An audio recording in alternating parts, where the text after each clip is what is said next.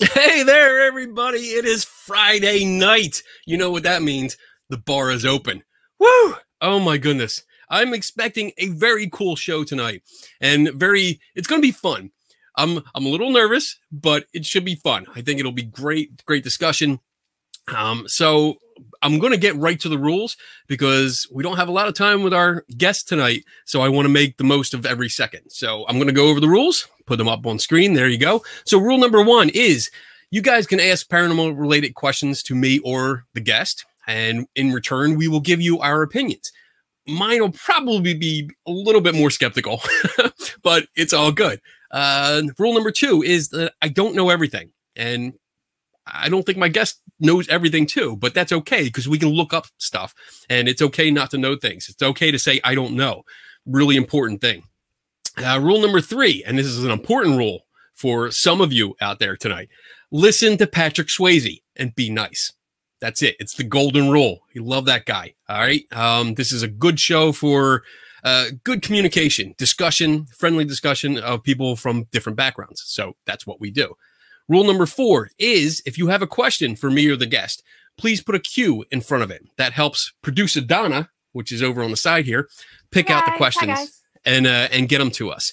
I don't know if we'll get to all the questions tonight because there's a lot of people joining us, which is great. But we'll try to get to all the questions. And then lastly, rule number 5, this is a bar, so drink up. I got my rum and I know my guest has a drink. And I'm going to bring him on because we're just going to get right to it. Let me see here. Let me get to it. And there he is. What? Oh, wait, I gotta unmute you. There we go. I'm on rule 5. You're Oh my goodness. How you doing, Jason? Good. How you been, man? I'm doing good. I'm trying to get a buzz on because it's been a long week. Oh, I know. It really has. I mean, even here in Rhode Island today, I got hit by 5 inches of snow today. No, I know you got snow. Yeah, I heard about that. It's like it's in the middle of April. What the hell's going on? Right? Down here, we go back and forth so much. Like one day I'm in a tank top and shorts, and then the next morning I'm out there. I'm like, I need a hoodie. I need a jacket. I need my thermal underwear. What the hell? It was in the 60s. Hit 70 something the other day here too, and that's and in 2 days it's supposed to be back in the 60s and 70s again. Right, so, right. I don't know. That's crazy. Oh my goodness. So, I think a lot of people were surprised when I announced that you were going to be on this show tonight.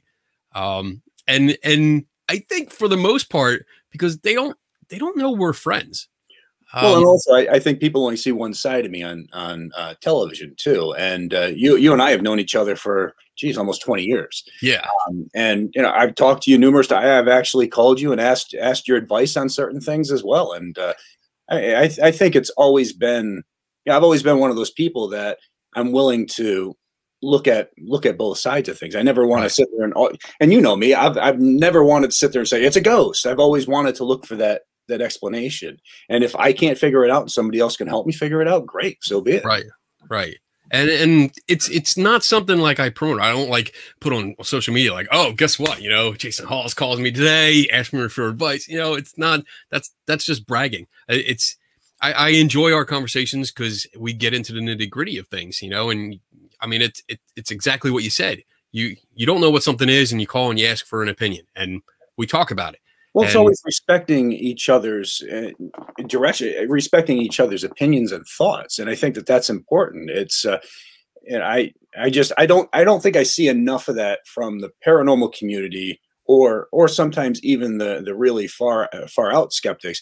I think people just need to stop casting stones at one another and try to figure things out. I've been one of those people that I believe over 80% of all hauntings can be disproved scientifically, right? And and I still, to this day, I think that. And I appreciate it. I mean, I appreciate the idea that we can talk. And I mean, we've talked about a few things, even stuff that happened on the show. Like when you had ghost hunters, we talked, you talked and asked my honest opinion. And I mean, I don't sugarcoat shit. I tell you exactly what I think. And I think that's what makes run from it. I've never run from that either. Right. Right. I've always respected that, and that's the thing. I think the tough thing with ghost hunters, especially the early years, I think. So when you're doing a show, you can make as many shows as you want, but the network decides what shows air. So you can do 1,000 cases, and out of those 1,000 cases, 800 you might be able to disprove, 200 you don't. Well, it's a network's channel, so they can air just those 200. So you spend a hell of a lot of time filming things that never air because of that, because they only want to try to air the spookiest ones. So I guess the question that comes from that is, how much control do you have over that? I mean, because it sounds like you film a bunch, you submit it, and then the network pick and chooses what they want to do. And that's definitely what was happening.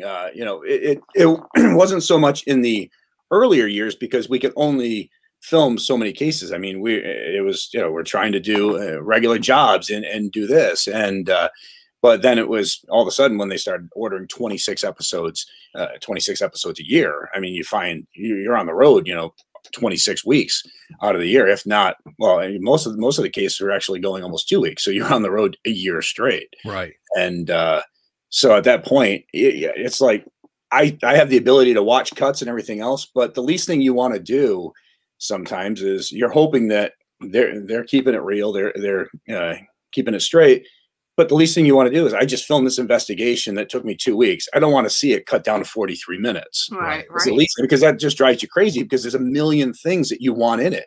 But you know, so sometimes you just end up not watching those cuts, and you realize that this show's not airing, but that one is, and you'll ask about this show, and you know, network shows. You know. So we got a question already. I love questions just popping in. You said that 80% can be disproved. Can you give an example of something you have seen that you could not disprove? That I've seen that I cannot disprove? Well, that you have seen that you cannot disprove. Well, I mean, anytime you catch something like thermal imaging of what appears to be something there that you can't see with your eye, but it's showing up on camera, I mean, that's something that you see, but you can't disprove. And it's tough because it's not like you want to sit there and say it's a ghost and all these other things. I think there's such a wide range. The paranormal is this huge umbrella. Yes, ghosts and hauntings fall in the paranormal. Para just means above. So it's above the normal of what we're used to. So, I mean, there's different things when it comes to time overlapping and things of that nature. And so cases might not be anything that have to do with a spirit per se. It could just be at for whatever reason, you know, time's overlapping at that moment you're picking up on something that might have been there prior. Just like these residual type haunts that a lot of people talk about. You're seeing these walls and you're seeing things walk through the walls, but then when you go and you research some of the history of the property prior, and you find out that there used to be a doorway there, but now they walled it over, and now the doorway's down there, but the spirit is so-called spirits walking through that. Well, is that a ghost, or is that more of just, again, time overlapping, because that's the path that this thing followed through that time? So I think there's so many different questions that come into play when it. So with the thermal cameras, I've made this suggestion, but like online and like in groups and threads like that. But maybe you're the guy to talk to. I have an idea about that, because I don't like when a group goes around with one thermal camera and that's it. Like one person is holding it and they're going around filming, and they get something they don't understand, can't explain, which is, it's not unusual, because you're looking at a color-coded image now rather than a visible light image. Why not have a visible light camera mounted right next to it? So you get that, you have the same view, but with the two different cameras. Because I know, like, when I get sent an image, like a thermal image, and people are asking, like, what do you think this is? Like, honestly, I don't freaking know. I mean, it's a blotch of red. I don't know what that is. You know, do you have like another camera or a image or something next to it? You know, you need something to compare to. You can't just go off of colors. And I agree. And I think if you've seen us, most of the time, if I'm walking around with a thermal or even one of those thermals, Steve or whoever else usually has a camcorder with them as well. So we're able to get that. But also it's tough because you're trying, in the same regard, you're trying to keep a minimal amount of people in a location. And that's, so when we go in, we try to make sure that my camera guy who is with us has a hop system. So I don't have to have an audio man in the building, The audio man could be outside hearing in case there's any audio issues, but Okay. because he's got the hop system. So we try to keep it to a bare minimum of the least amount of people possible, so you don't have to worry about any contamination. Okay. And so again, that same with equipment. So sometimes you're using a piece of equipment. I might have a thermal, but if it's a certain style thermal, then I have to have a cord running to a clamshell that whoever's with me is carrying, because we can't really see what's going on, or it's not recording internally. It's got to record to this. So, but now equipment's come to a point where it's really, it's getting a lot better. It's opening up the doors to just a lot better footage and being able to internally record on a lot of those devices that you prior you couldn't. That's helpful. Yeah. Oh, Adrian Hill wants to know, what do you mean by time overlapping? Okay, so there's been cases in the past where we've investigated and we've caught what sounds like voices, but they're living a normal day in their life, and we're doing our thing in ours. If for whatever reason that either we're hearing them or they're able to hear us, or both. So if they're living a normal day in their life and we're living a normal day in our life, there has to be some sort of, they're still where they are in time, and our time's here. And time's it's a tough concept. I think you'd agree with that. They say it's present here. But so it opens up this door as if time. So you're talking more of not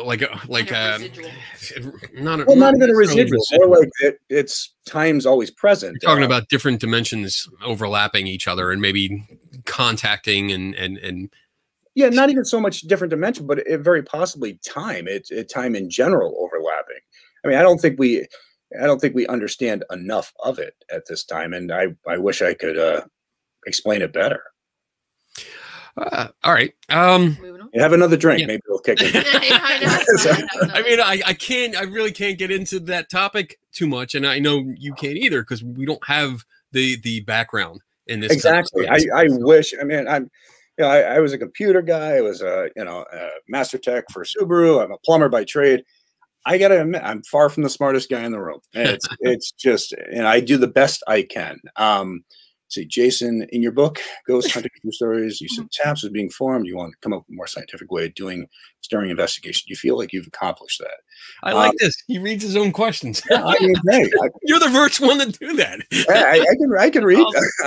Do you believe that paranormal teams need to use scientific method more often? I believe that we are doing the best we can, trying to keep it as scientific as possible. Of course, I think we can always do better, and we're trying to better that with equipment and different ideas and concepts. Like I said, with me even asking you for advice on things, Kay. And I think a lot of other teams out there are doing it as well. I've met up with a bunch of great people who have given us different tips that we've learned. I'm far from a professional. I mean, there's no professionals when it comes down to paranormal investigation. I mean, it's you can't be a professional in something that you scientifically can't even prove exists. So I'm just doing the best I can. And if somebody comes along after me and they're able to take this field and figure things out, if I played a small part in it, then I'll feel great about that. So I'm going to go the other way with this question. I know most groups, most amateur groups that and when I say amateur, I mean amateur scientific. But we're all amateur. Yeah. If you think when we're talking about these groups and going out and trying to be scientific, when you study the scientific method and methodology, you understand that no, they're far from being scientific. But I think some are trying. I think they're trying. I agree. And you know as well as I do, there's people out there who are like, oh, that bump, that's a ghost. Oh, that light flickering, that's a ghost. Oh, that knock in the wall, that's a ghost.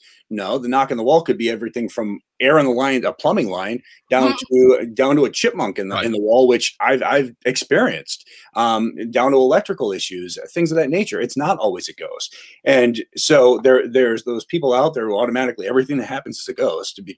But there's also those that are out there that are like, well, you know what? Let's investigate this further. And I think more and more people of that nature are getting into the field because they're trying to push out those people that think everything is a ghost. I think you kind of touched on it there about investigating more. I still see I see it changing a little bit, and we talked about it a little bit before the show. I see a shift going on with some groups because they want to investigate more. But I still see a lack of investigation where it comes to science, and particularly with controls. Absolutely. And you know as well as I do, things take time and things move slowly. And where, of course, I think if more and more people out there are willing to connect with other individuals, kind of like yourself and so forth, I think that will help push the field forward a lot quicker. I think I think we're like going like this, but I'm with you. I understand where you're coming from. I think, yeah, that people need to learn more. I think they need to read science books. I think they should stop reading some like the local ghost story books and pick up a science book and understand controls. Because one of my big pet peeves is when like somebody leaves an audio recorder in a room and then walks away and just thinks, oh, we're capturing EVPs. And they're not. They're actually leaving it open to massive misinterpretation, because any freaking noise that you get on that machine kind of goes the way you mentioned, where it's like, oh, that's a ghost. It's got to be a ghost. I heard a noise. I heard a word. Nobody was in there. Nobody, right. But yeah, but nobody was in there. Neither were you. So there's no control. So I get it. Yeah. And I think a push towards more of understanding science. I think that's the basic idea. The basic thing I'm trying to get across. People need to have a better understanding of science. And I agree with that. You know, you and I have talked numerous times before this over the years, and I've always felt that as well. I think people really need to focus more on the possibility of what could be causing this, and it's not always that ghost. It's not always, you know, paranormal. So Audra says, Jason, out of all the unexplainable episodes, I like how unexplainable is in quotes, which did you feel had the most compelling evidence? Geez. Well, I mean, out of all, you know, I did 280 episodes of Ghost Hunters, so and I'm getting old, so I can't remember. All? Yeah, and we've done 30 episodes of Nation, and I'll be honest. I think one of the most interesting ones was we did an investigation at this Brick and Ash restaurant out in Massachusetts, and the weird thing was we caught this name, this William name, and it had a first name and a last name. Now this was like on the first night or two of investigating. We hadn't done any research. Because we always try to do our research, you know, after, because we don't, if we research something prior and we go in, we find out, you know, a little boy burned in the back room, we might focus more of our attention on trying to connect with a little boy in a back room. I don't want to do that. I want to go in and try to just go in with an open mind and do the research after. And we got this name William with a last name, and it was like 3 days later, we're going through the history and the research, and we found this William, who was a big part of this building, his first name and last name.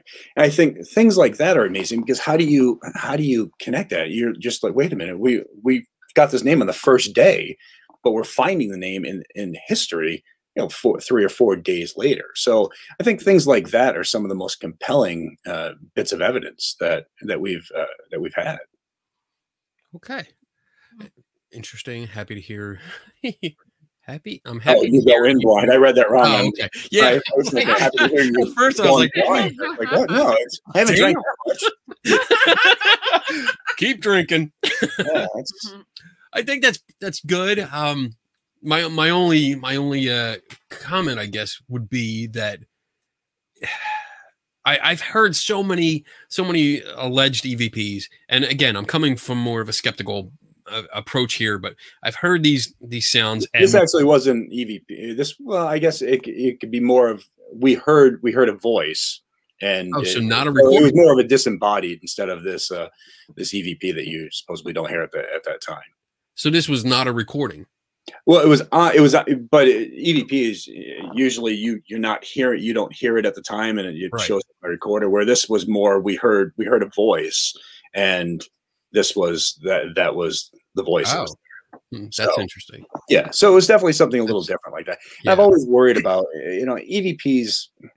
they're interesting to a point, but yeah, it's always tough because so many people can hear something different in that. And interpretation is and then you get these people who go out and filter the hell out of them. And by the time you're done, I mean, you can make it sound like anything. So how do you know? Yeah, when they over edit or over enhance and it gets that metallic noise to it, or they're like, oh, we filtered it. And one of my first questions is, well, why did you filter it? The minute you filter, you change it, and that's so and how do you know what to filter out? Like, what are you filtering and why? Like, what's the reason behind that? And now you changed you manipulated the data. That's what happened. And that sounds mean when I say that first, so I try to ease my way into it. but you just got to call it as it is. Yeah, that's manipulation. The minute you filter something, you change it, you modify it, and I mean, you can't trust it after that point. So Phil's got a question. How often do things get edited? I'll read my own questions. Oh, okay. Asshole. No. Go ahead, Kenny. No, go ahead, man. You got it. This is your show now, bitch. Yeah, I need a drink after being called a bitch. All right. How often do you get edited in a way that you don't necessarily agree with the final product, but they did so to make better TV? Honestly, I don't. When I have the time to sit down and go through the cuts before they air, it is what it is. We never want anything changed. Hello, there's your wife. But so chat room. Yeah, I mean, chat room. So when it comes down to it, most of the time the final cuts, as long as I've gone through them, this is me. This is how it is. So I guess how maybe compared to the older episodes, the older show when you didn't have so much control. I don't know if you can now. I mean, I want to put a disclaimer out there just not to put you on the spot because I know NDAs and shit like that. Sometimes you can't say something. So maybe about the original Ghost Hunters. Was there any episodes maybe that came out and you're like not too happy with the way that was edited? Jeez. I don't, off the top of my head, I can't think of it. I'm sure there were some. In the beginning, you got to remember, I was asked to do television 5 times. I turned it down. I didn't want to be on TV, and it's just not something I ever thought. First off, would be well received, and to be honest, I never really wanted to lose that privacy with my family and everything. So I'm sure that in the beginning there was a huge learning curve because you just and you get to the point where the cameras are always rolling, so you just forget they're rolling and you do stupid shit. Let's be honest. You say stupid things and everything else, but I can't think of any off the top, but I'm sure there's been some. I see. I'm going to put this up from I'm sorry, I'm taking her job. She's yelling at me. Oh my goodness. So my friends, the Spooky Science Sisters asked, is there any, I'm sorry. Wait, you read your own question. Damn it. No, I can't read that one. Okay. All right. I'll keep going. Is there any piece of equipment or technique that you think should no longer be used by paranormal investigators? I can give you a bunch. I mean, there's a lot of equipment and techniques that I won't use. I won't judge anybody for them using. I think everybody doing things their own way helps push things forward. But I don't care for things like the spirit box. I don't care for stuff like that. I think, and there's also like the obelisk and things where words get programmed into, and tell me how a ghost is supposed to know that if he gets a device to 2.8, it's going to give off this word. It just makes no sense to me. It's stupid. That dumbass ghost radar thing on your phone. Thank you, Jesus. Oh my God. There's a lot of stupid devices out there that I do not like. I'll never use. And so there. Yeah. I'm trying not to pull any punches. It's just they're stupid. Now, and you don't have to pull punches. You can say what you want on this show. It's only monitored by me and producer Donna. So, but usually I say this to you. I don't say it on air. Right. Don't worry. No one's listening. Just stupid. There's 57 other people that are currently watching. So on the SLS camera, I do not like it. I do not. I think it can easily be manipulated, misconstrued. I think it picks up on things. Don't get me wrong. There's been some neat things I've seen from it, but I think there's some people out there that are working on much more interesting devices that I think can do more, whether it be different radar type systems and things like that. Right. You know, like I've been dealing with Scott Greenwald and Jeff Conkle. I think they're working on some really neat equipment that can help push the field forward. The thing with equipment, well, before I get there, I want to comment about everybody doing their own thing. I kind of disagree that it moves the. Well, it depends on what their own thing is. Right. I mean, I've seen people do stuff that's so wrong. Yes. And I think that hurts. That hurts you. That hurts this hobby. Like, I know you've called a field. Don't get upset if I call it a hobby. I just call it. That's what I do. But I think it really hurts the hobby because if you're doing something so wrong, like people are putting out maybe for instance, one of the gadgets, if they put out the Ovilus or even the Ghost Radar app, and they're putting it out and they're saying this really works. And my first question, all right, how? Demonstrate how. Let's prove this. That's what I was saying. How does the Ghost know that getting it to 2.8 is going to give off this word? It just makes no sense to me. Yeah. I mean, so if I see like a group going into a private residence and they whip out their phones, they whip it out. They whip out their phones and they're like, hey, we have this app and it detects ghosts. And they're telling the homeowners this. That I think hurts the field. And I think that's something that was asked of me over the years, with ghost hunters and all this other stuff. If we feel like all these new teams getting involved in the field is a good thing. And I think I can answer that saying, I think a lot of great people have gotten involved in the field, but I also think a lot of bad comes from that as well. Right. Because you might get some good, but you're going to get a crap load of bad. And so it helps the field for the fact that you're bringing more attention to the field. But then again, you make a great point, Ken, where there's people who go into people's homes and you're like, oh, Jesus Christ, they really should not be doing what they're doing because they're making a mockery of it. You don't ever want somebody to look at that and be like, oh yeah, well, yeah, they brought in their Ovilus, they got all this. Now I got a demon in my closet. It's silly. It makes no sense, and it does hurt the field. And it's potentially dangerous. It can pose a danger to that family. You know how many times we've been called into places because families have dealt with somebody and they told me that I've got this demon here, or you get the other people who, oh my God, they said I had a haunted mirror, so they took it. Well, yeah, okay, but it's on eBay now. Stuff like that. Oh, was that a wait, a haunted mirror? What? Wow. Well, there's been some. I don't know which you're directing. Museum. I just mean there's you see that, and because people jump in or you got the people trying to charge $1,000 to go in and investigate, and we've always done this free of fee. I've never charged anything, even long before the show. And so I mean, it's just. There's definitely a lot of bad that comes from all that attention of trying to get the name out there, and you also get the people who use it as a means to try to screw people. Yeah. All right, Bob's got a question. You want to take this one, Jay? No, your show. Okay, all right, I'll do it. You can answer it. So you see paranormal skeptics like me see UFOs.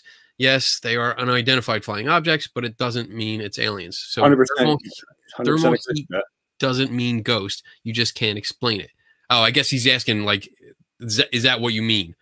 So somebody sees thermal heat. Well, I mean, if I see something walk by on the camera, I'm not going to automatically assume that that's a ghost, of course. But I like where he says, paranormal skeptics like him see UFOs, and that's another thing that drives me crazy. People automatically say it's UFO, it's aliens. No, it's just an unidentified flying object. I mean, so it doesn't have anything to do with aliens. Of course, if you stop it and it's aliens, then there's your proof on it. But yeah, so when it comes down to thermal heat and picking up things, no, you're not automatically assuming that that's a ghost, and that's something. And you and I have talked about that a lot, Ken, where I don't automatically assume that because this thing has moved through there that it's a ghost, it's a spirit, it's or a demon by any means. Daniel Wise. I just finished a PhD studying American ghost hunting. What? Ghost hunting? A PhD in American ghost hunting at UVA. I wrote about the ghost hunting boom after Ghost Hunters first aired. Jason, what sources shaped your approach to investigating back in those days before the reality shows? Oh, back when I was young? Back early. Back when I was a youngin'. Way! Right after they invented the wheel. Honestly, I never. Yeah, I know. Jeez. Well, that was real nice of you. Honestly, I had never really thought much of the paranormal. My mom, my dad had experience when I was little, and but it was never really anything that was brought up much in our home. I had some experiences when I was in my late teens, getting into my 20s, which is sort of how TAPS became TAPS. It was originally Rhode Island Paranormal Society, because I was trying to understand how that was possible. But when the internet was kind of new at the point, but when you'd go and you'd try to research anything, everything was a ghost. These little dust particles that somebody take a picture outside and it's an orb. Oh my God, it's a ghost.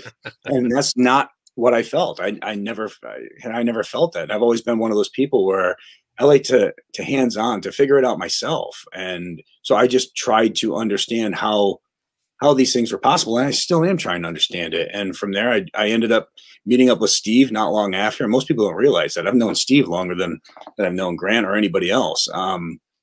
And from there, I mean, we just tried figuring it out. So that's kind of what shaped me and threw me into this field. And since then, it's I'm still going. I'm still trying to figure it out. God knows if I ever will in my lifetime. That's good. Yeah, I know. I mean, I keep.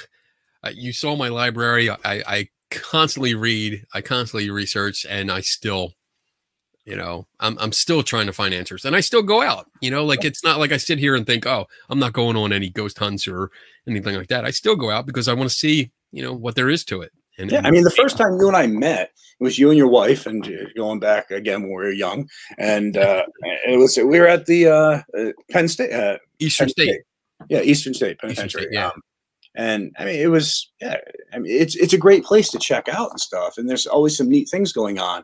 But yeah, you were involved, and you were really trying to look into, is any of this real? And I think that's important. It really is. Back in my ghost hunter days, I had my own ghost hunting group. So it was before I totally flipped onto the skeptical, evil, dark side. It's not. There's no evil, dark side. Oh, I know. I think it's because I think it should be respected, because there's a lot of potential for help when it comes down to trying to figure out answers. And I think that's important. That's an important message. I mean, we need to work together, not against each other. I'm not out to make someone look stupid. Well, I mean, there's one or two maybe because they deserve it. But, for the most part, I am not out to make anyone look bad or stupid. I'm out to help. Like when I put out the information that I learn, I'm not doing it to say, haha. I'm doing it to say, hey, this is what I found. Look at this, maybe learn from it and do better the next time you go out. Well, and you and I have talked so much about that through the years, and I've even discussed having you on the show, in future episodes and stuff, because I think it's great because you can do it in a respectful manner, and it's not about me saying you're wrong, you're saying no. It's about us working together to come up with the solution and try to figure out what's truly going on. Because different pairs of eyes, different thought processes, different biases. I mean, biases are usually a bad thing, but if you get a whole bunch of people together, not everyone's going to have the same biases, and you can look at something differently. And well, think of it like this, man. I'm a plumber, so we got light flickering in a house and everything else. Maybe it's a short, whatever else, but I'm not going to go dig into that wall to try to figure out, or automatically assume that a ghost is flicking on and off a light miraculously without moving a switch, to let me know he's there. Have an electrician comes in, they tell you what the problem is. We did a case in New Jersey about 2 years ago. Mario Cerrito, great family, and we were able to find out that the plug socket, one of the plug sockets in the house it was broken, and it was sending high EMFs through the entire house. Now, EMFs, some people will sit there and say, it's ghost. No. High EMFs, there's a whole separate hypersensitivity to it, and also high doses of it near your head for a long period of time can cause nausea, fatigue, hallucination, paranoia, skin, all those issues. Well, we had electricians come out and look into it. They fixed the wires. No more high EMF issues in the house going on or anything like that. But I mean, Mario, I talk to the family. They don't have any more problems going on in the house. Now, is that what solved everything going on? I don't know. I'm not an electrician by any means, and I can only tell you to my knowledge of what, but it resolved it. There was no ghost issues. Okay. Shelly has a question. What did you think of the Crescent Hotel? I thought the Crescent Hotel was beautiful. A lot of people don't. So what really happened there, the first night we got there, we decided we were going to stay up late. So we decided we're going to hang out, play poker, do whatever. All crashed about 5 a.m., 6 a.m. The building was struck by lightning, caught on fire. It blew out the electrical. It blew out the fire alarms. So this poor old guy had to walk to everybody's door and knock on the door and tell us the fire was going on. So I mean, you can ask Dustin, ask everybody. It was just crazy. So fire trucks showed up. It's such an incredible place, but it was just one thing after another was going on there through the time we were there. Then of course a bunch of parts of it were flooded because of the electricity and I mean the fire. It was just insane. So, wow. But it was such an incredible place. Wow. All right. So let's see. What are your thoughts on peer review? How would you like to see it implemented if you do like it? So you only have to do question 2 if you like it. Well, I mean, what's so peer review is basically when you publish a work and not to be confused with your friends, but peer review is basically when you publish a paper and/or article and other people in that field that have knowledge in the areas that you wrote about look at it and review it and say, okay, this is good, this is solid research, or here's some things that we picked out that are mistakes. You need to correct this. You need to correct this. Usually with academic papers or journals, when you publish a paper, it goes through a peer review process of several people that you don't know, you don't get their identity, but they're professionals in that field, and they look at your paper and they review it and they tell you whether it's okay or it needs work, and they tell you what to work on. I think it'd be great. I think it'd be great to be implemented. And, honestly, I think whether it's other investigators or whether it's skeptics, I think things like that would be great to get out there and have different people write their thoughts on it. So you can see, like we were saying earlier, so you can see it through others' eyes. You can see how they're perceiving it. And that's basically, I guess, when I guess what do I want to say? Informal form of peer review is when someone sends me a photo, like a ghost photo. Oh yeah. And I look through it, and I have a background in photography, so I have the qualifications that I can look at this and say, all right, well, I see this, I see this, I see this. This is not something that's unexplainable. This is explainable, and this is why. I hate photos. I hate photos. Let me explain. Explain. I love when people come. I love meeting people and them showing me things, but a photo is like reading one page in a novel. I know nothing that led up to it. I know nothing that happened after it. It's just that one picture. So it's so tough to say anything when it comes down to somebody showing you one picture with something. Right. Again, it'd be different if it was a series of pictures or something, but it's tough. I mean, wouldn't you agree? A picture is like one page in a novel. It really is. A photo to me, And I think mostly because of the background that I have. Like I can look at a photo and for the most part, not 100%, because I don't want to dig myself a grave here. But for the most part, I can pick out some details that normal people that don't have a background won't see. Yeah. So I can relay that information. I can explain it. I can replicate it. And that's one of the things I love doing. I mean, and I think sometimes I annoy the shit out of my wife because I get on a kick and I'm like, oh, I'm going to recreate this picture. And I rearrange the entire house because I need to set it up just like this photograph and duplicate it. And most of the time I put everything back the way it's supposed to. Most. Not all. I don't believe that. Oh, I'm going to ask the wife on that one. I think Turn her it's mic so full off of crap. Oh, he arranges the house all the time. Yeah. Yeah, exactly. But tell me, but Kenny, when it comes down, I mean, recreating a photo, it's like when somebody shows up with a photo of orbs. I mean, I can turn off the lights, slap a pillow, snap a picture, and create it again. Yeah. So, or go outside on when it's it's a little moist outside or whatever, yeah. or bugs, and catch orbs all night long. So, and I agree. I agree. And I'm actually getting around to agreeing with you because it's when you're talking about a photograph, you're talking about usually 1/60th of a second or 1/30th of a second, and that's it. That's all you get. You all heard that here. Kenny agrees with Yeah. me. There's the first one. Write that time down. It is No, hang on. 9:32 I got to mark the date here. on April 16th, April 2021. 16th at approximately 9:42 p.m. Oh boy. Don't worry. I'm sure people are going to play this clip on social media forever now.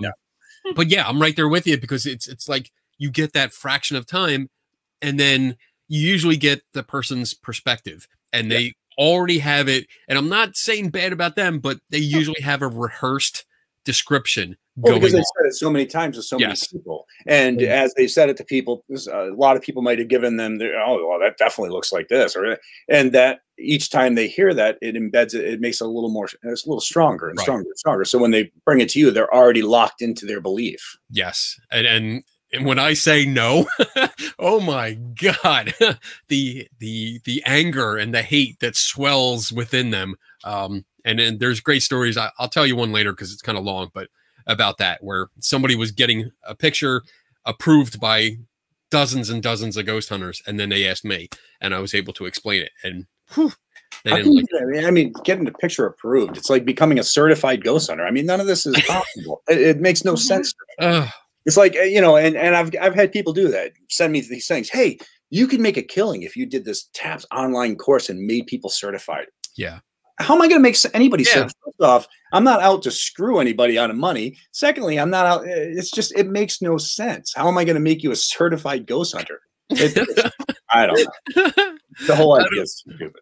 I've written about that several times and it's just, and I've taken the classes. I have a diploma that says I'm a parapsychologist.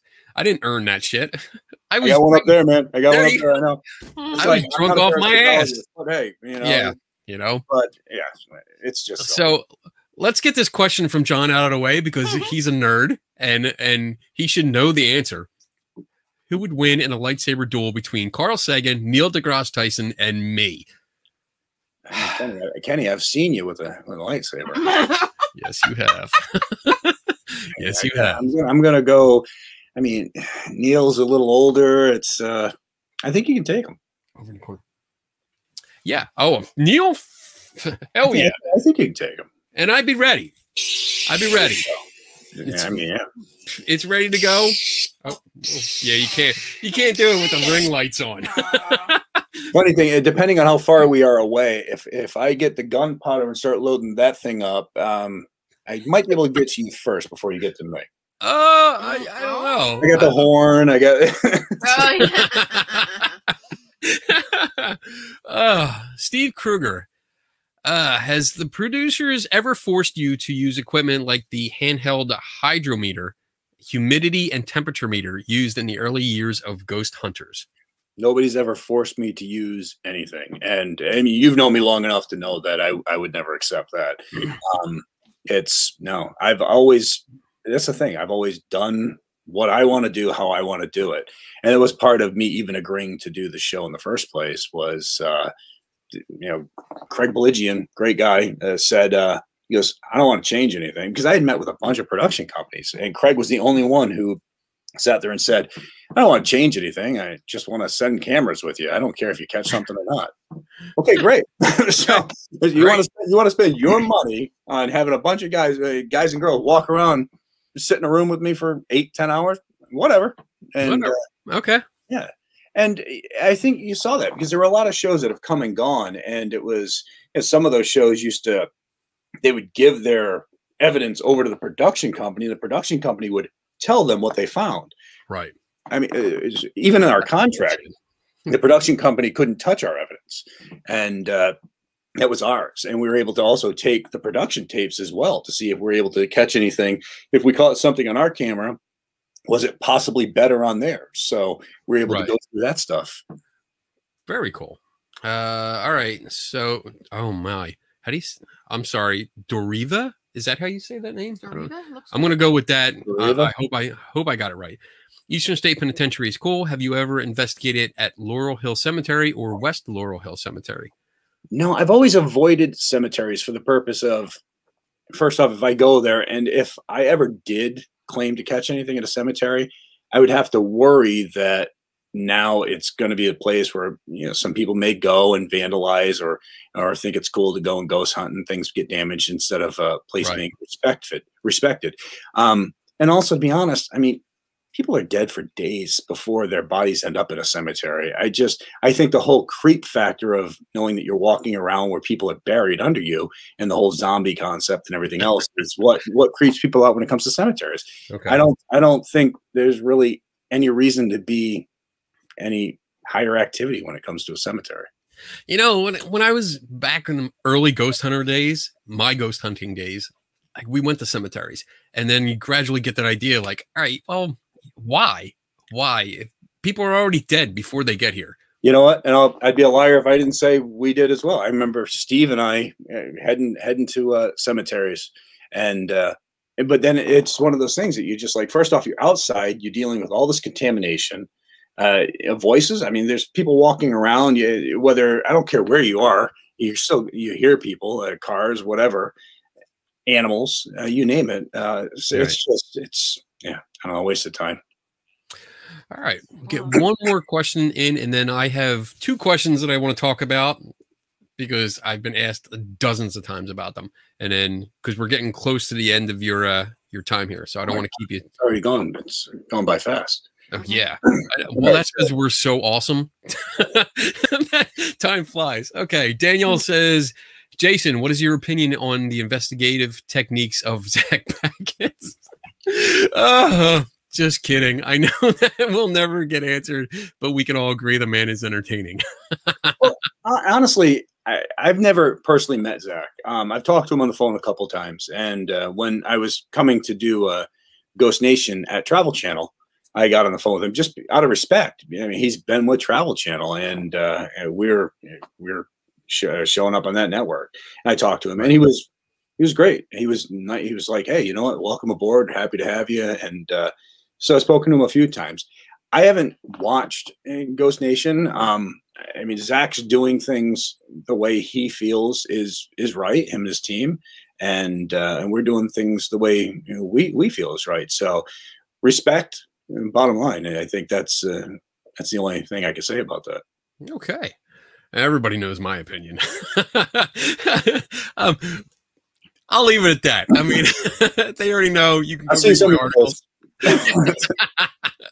All right. Do we can take one more question? Aaron.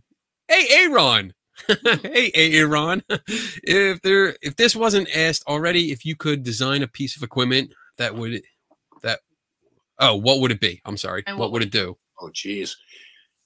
Piece of equipment. If I could design a piece of equipment, I would do a lot of different things, I think. We're talking like Iron Man, Marvel Universe, where you just have a computer, you can build whatever you want. Oh, well, geez. Then give me a 360 thermal camera with a 360 regular cam, a 360, 360 zero lux cam, a 360, that's nice. Yeah, I mean, we'd have a shitload of cameras all doing the same. Nice. Yeah. But we'd also have omnidirectional audio systems. I think I would love to be able to sit in a controlled room in a so-called the most haunted place in the world, wherever, where these people claim that nobody will stay at night. That's bullshit. You give me one of those, give me that equipment. Just let me sit there and see if anything happens. No outside contamination or anything. And I mean, I'd be happier than a pig in shit with that. Dude, that's my ideal situation. I would love to be in a similar situation where it's like this has a reputation for being so active. Like everything happens here, and you won't be disappointed. And be able to go there, set up my own controls, so I can control the entire environment, and then just sit and wait. Well, and that's the thing. I love when people are like, "Oh, well, nobody will stay. $25,000. Nobody will stay in here for the night." I'm like, you haven't asked me yet. Yeah, right. I'm there. I guarantee I'll be leaving with 25 grand. So, yep. Damn right. Yeah, yeah. So, all right, we got a couple minutes left before you go. So I'm going to ask two questions. Boxers or briefs? I wear boxer briefs. That's what I wear too. So best of both worlds, brother. See, we are alike. So first one's easy. Second one is probably going to be the more, and I gave you a heads up before the show. But also, let's let everybody know, I've never once in all the time we've known each other asked you to let me know ahead of time any questions you were ever going to ask.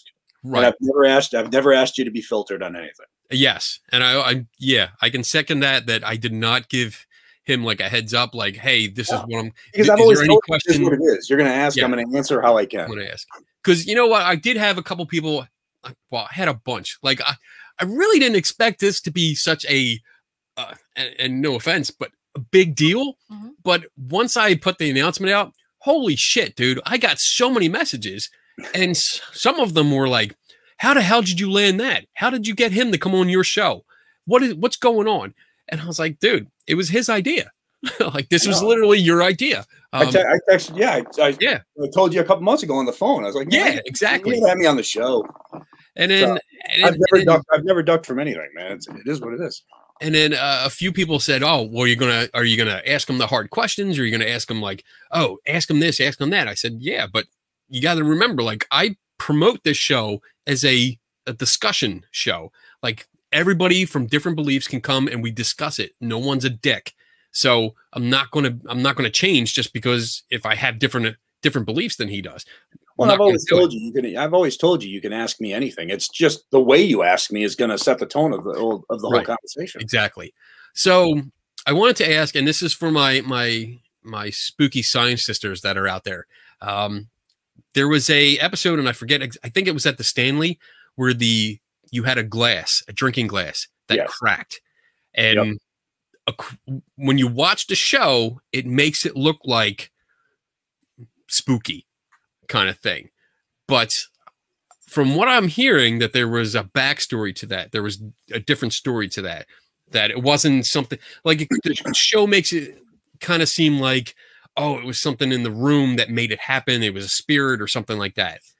But see, I don't know. We tried to. All right. So the weird thing I will say, the closet door in the room opened up a couple different times. Now, is that spirit? I don't know. You're up your elevation. I mean, you got windows cracked. Who knows? Right. The glass cracking was weird because it cracked from the inside out. Now, the only thing that we could think of was, I mean, you've got water, you've got ice cubes. Mm-hmm. I don't know. I can't explain it. Was I creeped out? I'll be honest and sit there and say that I acted perfectly fine on camera, but I did think about changing rooms. Because I just didn't feel comfortable in there. It was just one of those things where I just didn't feel comfortable because I didn't know what had caused it. Okay. So what I heard from other sources, and don't ask me, and it's not like I'm hiding sources. I don't remember what sources said this, but that the glass had actually come right out of the dishwasher. So it was hot, and then they put ice water in it. And then because of the temperature difference, it cracked. Well, I can tell you it didn't come out of any dishwasher. It was one of the glasses that was in the room. It's one of the ones that usually you have for the bathroom. Like with a cover on it? Yeah, exactly. Yeah, okay. So that's not correct. I believe I did have ice water in it. Okay. but because you really can't drink alcohol up there, because let me tell you, 8,000 feet above sea level, 1 drink equals 3. But Yes. no, exactly. But yeah, I mean, we'll have to go up there sometime. It'll be a cheap date. Yeah. I I don't put out on the first date, Jason. I think after there you would, but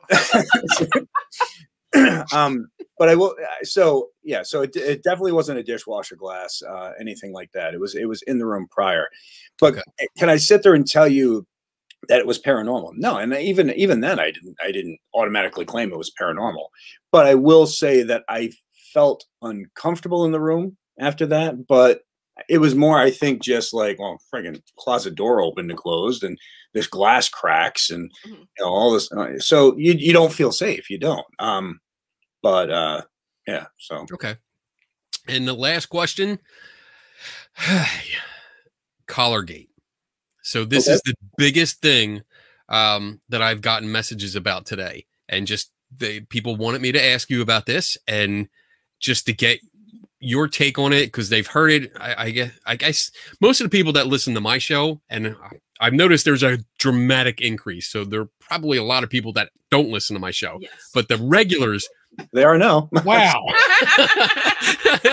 But This is so funny. The regulars that come by, they were curious. They wanted to hear it from you, like what your thoughts were. So basically the idea, if you're not aware of it, I mean, you're aware of it, but if they're not aware of it, there was an episode, I think it was a live episode, right? It was a live episode. It was Fort, I believe it was Fort Delaware, wasn't it? Yeah, I think so. Oh, jeez. Yeah, I think. Again, there was 180 episodes, guys. Give me a little. I know. I'm not going to ding you on that. Keep sipping that drink. So in the episode, Grant's walking around with a jacket on, and there's a thing with the collar goes down a couple times, and it's been a big thing. It's called Collargate. Yeah, I've seen it. I've seen things that people have posted on it. Right. And things I've seen it. I've looked at the footage. I have my own opinion of it, but what are your thoughts, because you were there? So if you wouldn't mind, can you? No, like I told you, I'll never duck a question. So Grant and I really don't talk much anymore. I haven't seen him in a long time. I wish him the best. When it comes down to that, it didn't happen to me. Grant claimed to have an experience. So I can only base it on, it was Grant's experience. This is what he said. You know, I believe him. Yeah, I looked, and some people, I saw some people that are like, Jason looked, and there was a string in there, and he hit it. No, if I looked, I mean, I didn't see anything. Do I think he manipulated it? No, I don't. But the world's going to have to draw their own conclusion on it. I mean, I can just say what I saw. If it happened, it never happened to me, and that's the thing. So, yeah, it's tough, because I'm not saying it didn't happen, but I'm not saying So right, I know it's one of those things where I respect everybody's beliefs on that, but I have to say, I mean, Grant was always a very stand-up person, so I don't think that would ever be something that he would do. Okay, fair answer. Okay, so that's about it.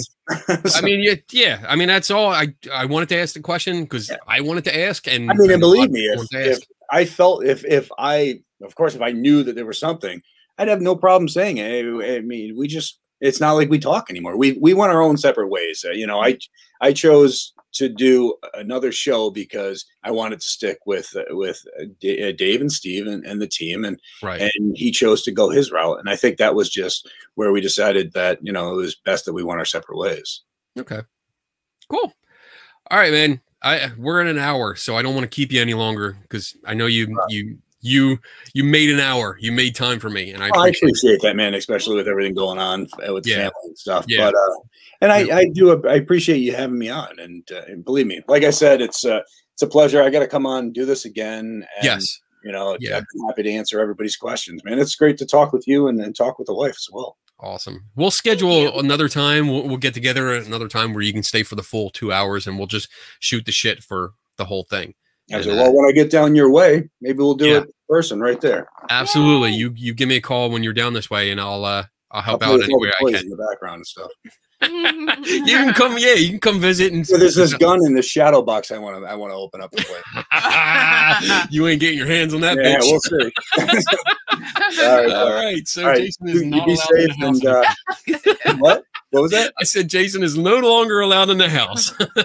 No, but thank you very much. Everyone stay tuned. I'm staying for the rest of the hour, but Jason, thank you so much for hanging out. I appreciate it. And best of luck and you know, all my best with everything. And take care, and I'll talk to you. Appreciate it, bro. Stay safe, and best to the wife as well, and we'll talk soon. All right, bud. Take it easy. Bye-bye. Bye. All right. That was fun. I enjoyed that.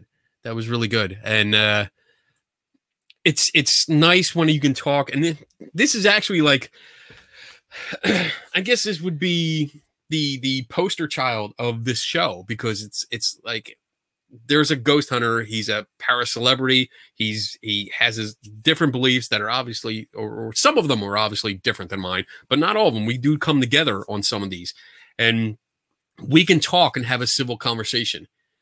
Sit here for an hour. We can drink, we can hang out and talk and even disagree. And I knew we were going to disagree on a few things. And it's nice because I can bring it up and he doesn't get mad. You know, he doesn't stomp or you know, pout or go away.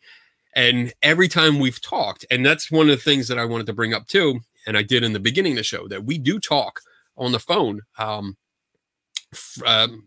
frequently. And we discuss things. He brings up ideas. I bring up ideas. I call him sometimes and say, hey, you know what? I caught this. I have a suggestion. Maybe, you know, try this or try that. And we have a nice conversation, and it's really, really good. So like I said, Darren says, I enjoyed that. Hope he comes back. He's going to come back. He's definitely going to come back. And tonight there's things going on in the background with family and stuff. So that's why he couldn't stay for the entire show. But I'm really happy that he did put us set aside an hour so that we could chat and have this nice conversation. So everyone else that joined, thank you so much. I appreciate it. And like I said, I'm going to stick around for a little bit. If you guys have more questions, pop them up in the chat room, and we'll go from there. But if there are no more questions, then I'll cut out early and I'll start drinking really good. But it was nice. There was a lot of new people. I hope you guys, it was a great show, Mr. Equalizer. I hope a lot of people stay around, and I saw a lot of new people, a lot of new names, big numbers, like a lot of numbers. I was like, wow, holy crap. No pressure, but I'm glad everyone's hanging out, and I hope you guys stick around. And I hope that if you're more a fan of ghost hunting shows and more on the quote unquote believer side, that you see by this show that not all skeptics are assholes, that some of us are nice and we can be respectful, and then we can have a conversation and try to help each other. So, all right. We got some more comments. Do a Kenny and Donna show. Shut up, Diana. I'm kidding. We would have a good show. We would have a good show. But if we do a show, it'll be a K&D Adventures kind of show. And because we did do a lot of live shows during the beginning of the pandemic where everyone was stuck in quarantine. So, and any more para celebrities lined up? Great energy tonight. Damn it. Stop saying that word. Actually, tonight's guest, having Jason on, was last minute. I talked to him last night. I was supposed to have another guest on tonight, but he had to reschedule for next week. So that's going to be that should be fun too. But I sent a text to Jason last night at the advisement of my wife, and he was able to work things out where he could get on. So he actually let me know today that he could get on for an hour. So that's when we set it up. Actually, when I put the announcement out this afternoon, that was when I learned it. I was like, holy shit, that's awesome. Anytime, Jason. I appreciate you coming on. Let's see. What does Chuck say? He's such a dick. He skips my comments. Wait, I didn't skip them. See, it's out of my hands. Producer Donna is in charge of the questions. So he doesn't like me throwing shit on the screen. I can't help it, Chuck. Just my personal, he's a big thing. I support. That's it. Yeah, a TV show. Nah, I don't know about that. I don't know. It's come up. It's actually come up a lot lately. About doing some kind of TV show where it's a skeptical kind of show. And on the TikTok accounts that I have, I've been getting a lot of feedback from that, asking like, we should do I should do a skeptical show, but I don't know if people are ready for that. I don't know if networks are ready for that. I don't know if there's an audience that's big enough for the networks to be interested in something like that. I think it would be great. And the idea came up actually for like a crowdfunded like YouTube series or something like that. And that would be fun, but I don't know how much work that would involve. And I just don't, I don't have the time for that right now. I have so many projects going on that, I'm literally going from project to project to project until I pass out on the couch. Literally. Eric Allman, when are you coming back down here? Kenny, got to get you back in the woods with me and the crew. Yo, taken out of context. that's kind of sexy there, Eric. But I would love to come out. I miss you guys. I miss you, man. But you're going to be at Phenomenon, right? Phenomenology, I think, Eric. And we'll be able to see each other there and hook up. And oh man, I forgot to post a question to Jason. I'll have to ask him later. I don't want to put it on air because it's not solidified yet. It's not scheduled. So producer Donna is doing a great job. Yes, she is, Carol. She is doing an awesome job. I'm loving it. She is doing great. Jocelyn, I love your TikToks. If you're not familiar with it, I have 2 TikTok accounts. I have one that's under Kenny Biddle 42, and that's more of a skeptical one where I go through videos like what is it? Haunted TikTok and paranormal TikTok, and I look at the videos and I give explanations for them as best I can. And then I also have Kenny's Mystery Museum, where I do TikTok videos of the museum things that I have, the haunted stuff and not so haunted stuff, because I have artifacts from like books and magazines and stuff from like history that have to do with the paranormal. So it's a pretty cool thing. I'm having fun doing it, except, 1 minute video takes me like 45 minutes to do because I keep screwing it up. I am horrible when I try to do lines. I'm much better at this. Oh, we got a question. Hey, Brian Dunning's in the house. Holy shit. What's up, Dunning? Good to see you, buddy. Let's see. There's a question all the way at the bottom. John Kennedy. All right, I'll get it. John Kennedy, can the second half be about energy? I'm not getting Vickered on this. Haha. Well, I'm actually, you know what? I'm going to play my commercial because I have to refill. I'm empty. So I'm going to play my, light, whatever. Late, sorry. You're drunk.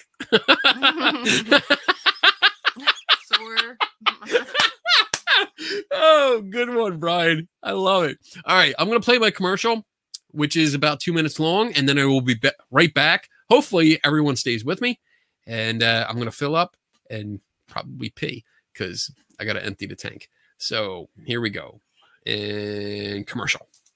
Hey, everyone. This is my store based on the theme of science and skepticism.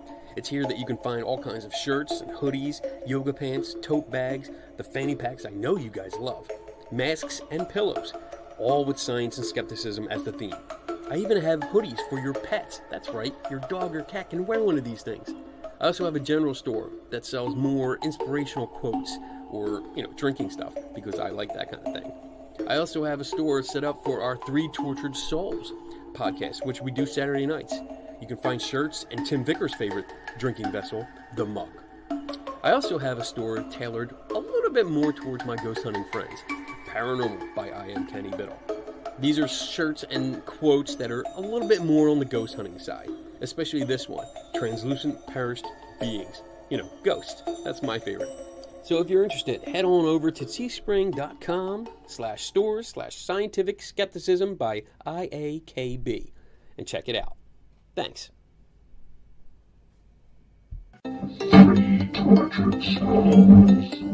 Are you tortured by what you see and hear about the paranormal field? Join us as we critically examine and question paranormal claims, science, ghosts, demons, cryptids, UFOs, ghost hunting technology, and much more are all on the table for discussion. 3 Tortured Souls is a video podcast that streams live on Saturdays at 8 p.m. Eastern and 5 Pacific. 3 Tortured Souls.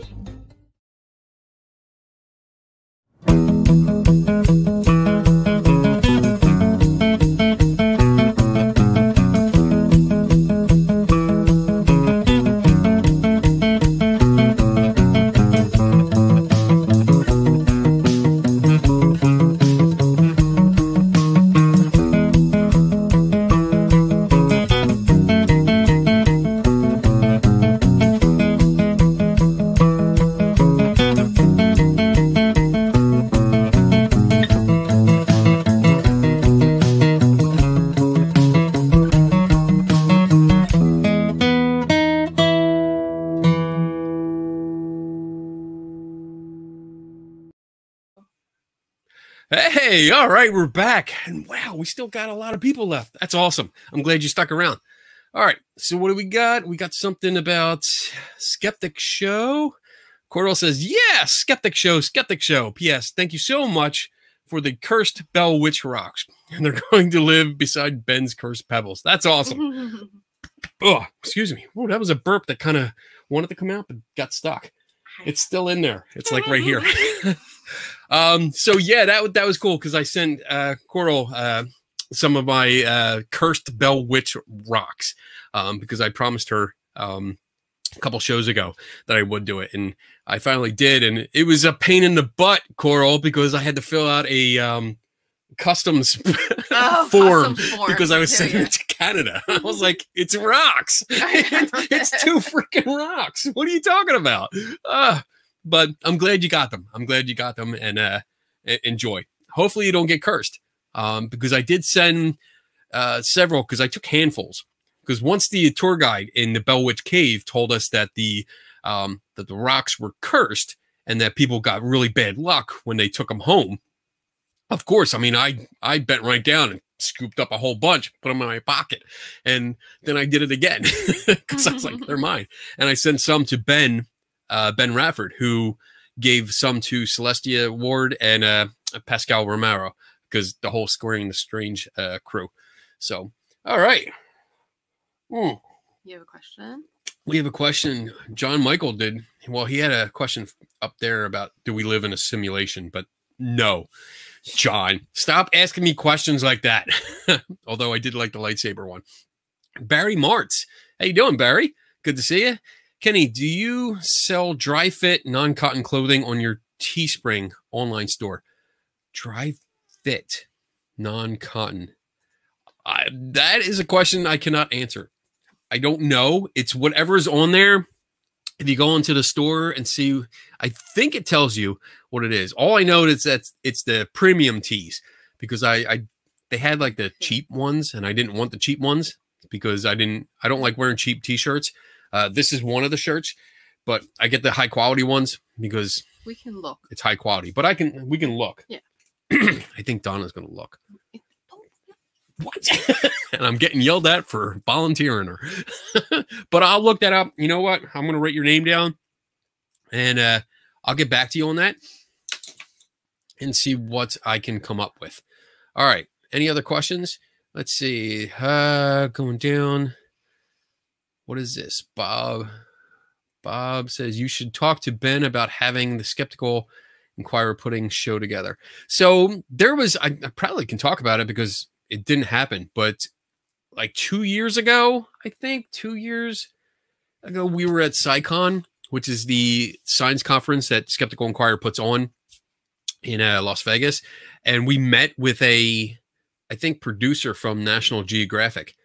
And they were talking about putting a show together, and they had a bunch of us in a room. And I think there's a picture on my I Am Kenny Biddle page of all of us together. There was a bunch of us, me, Susan Gerbic, Mark Edward, Joe Nickel, Ross Blotcher from Ono, Ross and Kerry. Who else? I know I'm missing somebody, and I'm going to get yelled at. But we were all in a room. We were talking about different things and trying to put a show together. And that was the last I heard of it. And that was the last anyone else heard of it. Yeah, that was so, like 2 years ago. Yeah, that was a while ago. So, I mean, it's, I don't know if there's a market for it. I mean, I think a lot of us would watch a show like that because I think it would be cool to go in there and solve mysteries. But the thing is, a lot of the work we do behind the scenes, like I know, at least from my perspective, it's days and weeks worth of work. And it's mostly me sitting here like this, you know, looking at my screens, looking up stuff, researching it, and then occasionally calling people to try to get records released or get information. So I think of a lot of it is boring. That's why I don't think it would work. I don't know.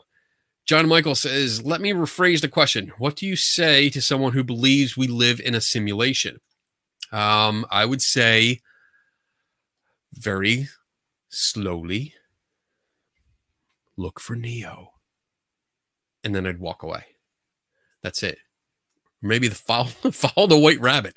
That's a good one too. Follow the white rabbit down the rabbit hole. But yeah, other than that, I mean, a simulation, no, I don't buy that. John Kennedy says, my mom has been all about cold spots lately. What's your take on that? Cold spots are cold. That's about it. It's going to happen. It's really going to happen. It doesn't mean it's a ghost. It doesn't mean, because I know the prevailing idea is that when a ghost is around, they absorb all the energy in the area. And I guess that means thermal energy because it suddenly gets cold in a spot.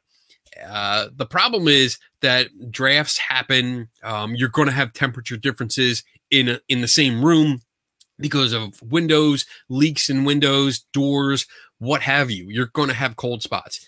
It's going to happen. If you're not sitting on a piece of furniture, it's eventually going to come to room temperature.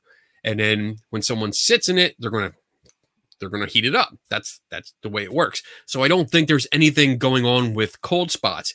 At least nothing that's that would be attributed to paranormal. Dana Wingard says, hey, I'm finding out it's hormonal for women as you get old. What is that about? As you get older. Menopause. Oh. You get cold, you get hot. Oh.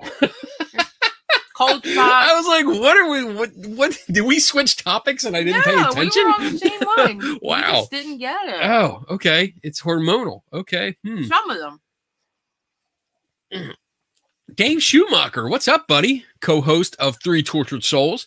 Cold spots can be perceived by people due to ambiguous stimuli, not necessarily due to a drop in temperature. Yes. And I think the whole idea of cold spots is subjective.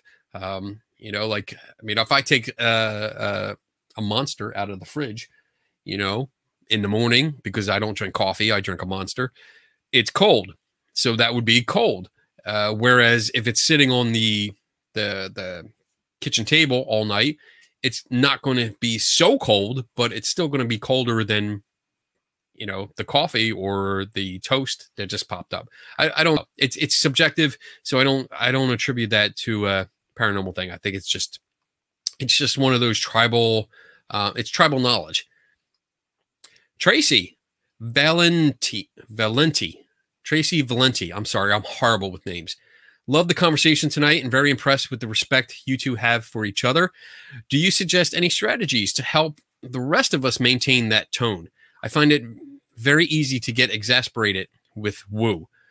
Thank you, Tracy, first of all, for the respect comment. I appreciate that. Jason and I have known each other for, almost 20 years, and we go back and forth. Very respectful, have conversations. We don't get pissed off at each other. And I guess the strategies that I would suggest to you and to anyone else is just remember that.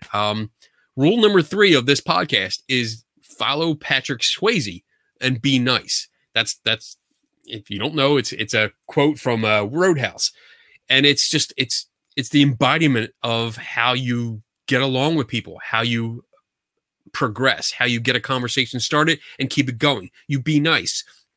yes, I understand how easy it is to get like frustrated or exasperated or just pissed off at someone because they're either refusing to listen to you. Sometimes they talk over you, which really pisses me off. I hate when people talk over me, and like I will call you out on it and or leave the conversation, just walk away. I don't like that. But I get it. And I guess my advice would be just remember that they're coming at it from a different perspective. They're coming at it from a different idea. And I think the best practice is to understand where they're coming from. So like if we're having a conversation and there's certain beliefs that are held by them, I ask questions like, okay, you think this, the shadow that you saw down the hall is like a ghost or an entity. Why do you think that? Help me understand. That's probably the best phrase that you can incorporate. Help me understand, because it's not confrontational, but it is. It forces them to explain their way of thinking, and then you better understand them and you can better approach it.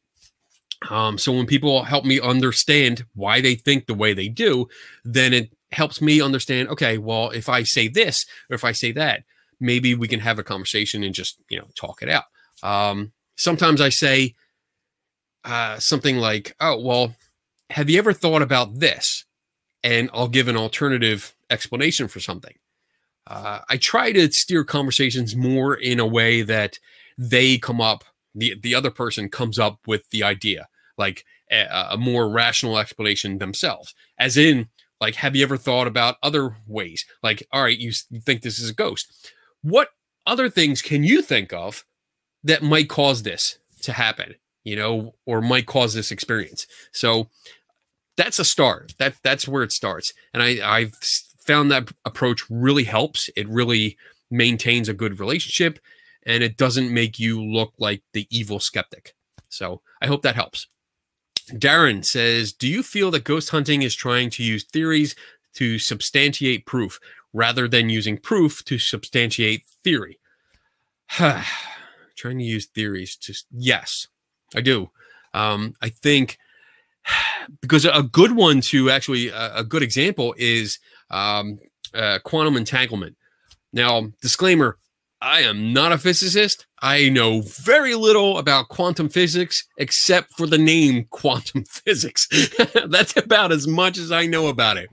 But I have read up a little bit about entanglement, and I've seen that idea immediately adopt it into paranormal theories, which they're not theories. They're more hypotheses. But they're incorporated by saying, well, if quantum entanglement happens where two things can happen at the same time, like one thing happens here and then it affects another thing like light years away or something like that, then why can't a ghost in the past that has a traumatic event like a murder, why can't that happen or affect something that's here now and this and that?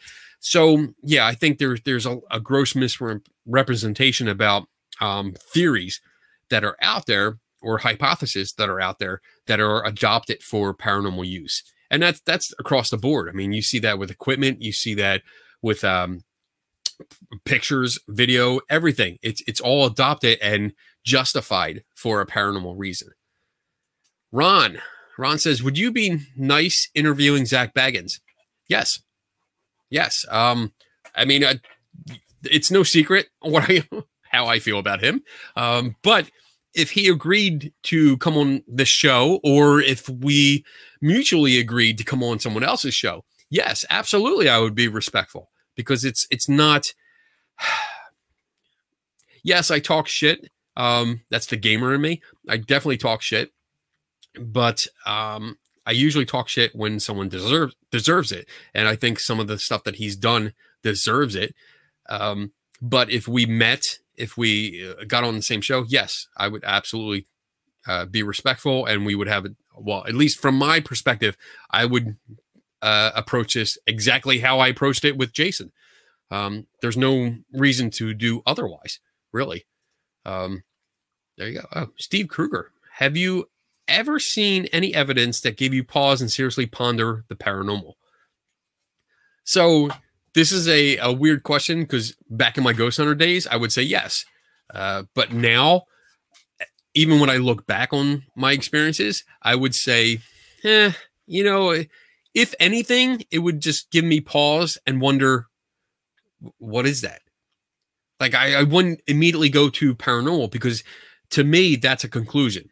Like, when you say, oh, that was paranormal, you are inserting a conclusion where you have no evidence that to support that conclusion. So if anything, if I see something that gave me pause, where I'm like, you know, in a dark hallway, and suddenly I see something, I'm like, huh, kind of struck dumb, you know, that kind of look like, huh, what just happened? I wouldn't think, did I see a ghost? I would think, what did I see? What was that? And I would immediately go down the hall where whatever I saw was, and see if I could figure out what's going on. So, good question, though. Good question. All right, let's see. John Kennedy, have you ever done an expose on tarot card readers? I read your SI article on hot cold reading. I did one of those. I'm sorry. I've done so many articles, sometimes I lose track of what I did. But on tarot cards, no. Well, you know what? I did one. It wasn't for SI. I did one for the James Randi Educational Foundation. So on, let me see if I can find that real quick.